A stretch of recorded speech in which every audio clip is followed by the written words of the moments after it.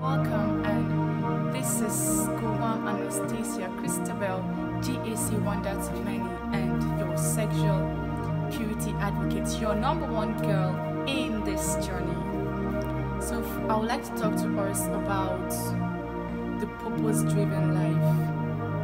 Yes, so for you to have purpose and to be driven by purpose, the first thing you must consider is the God factor. There is no purpose outside God. Purpose minus God is equals to purposeless life. Are you a young man there? Are you a young lady there? Are you a father? Are you a mother? Are you even a child and you're wondering, this is almost late for me.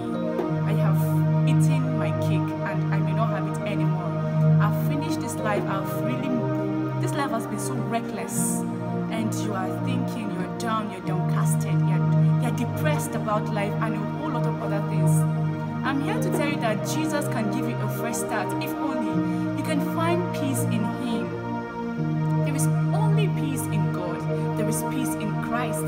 So all you need to do is for you to come boldly to the throne of grace, and you will obtain that mercy, that undeserved mercy, that grace, that gracious pardon from Calvary. And that is the beginning of the purpose life.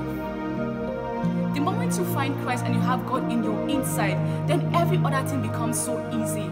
He will lead you and guide you. He will speak to you and tell you, my daughter, this is what to do. My son, take this bold step. You will not miss it because He is now your Father. He is now your God. He is now your guide. He becomes your author. He becomes your anchor. He becomes your everything.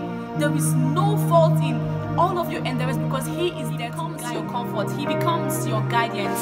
Even in the darkest parts of this world, even in the darkest part of this life, even when your friends are telling you, do you really know this thing? Are you sure of this path? You have this confidence and strength and boldness and tenacity and the energy and the resilience to push on, to keep moving, never to let go because God becomes your anchor.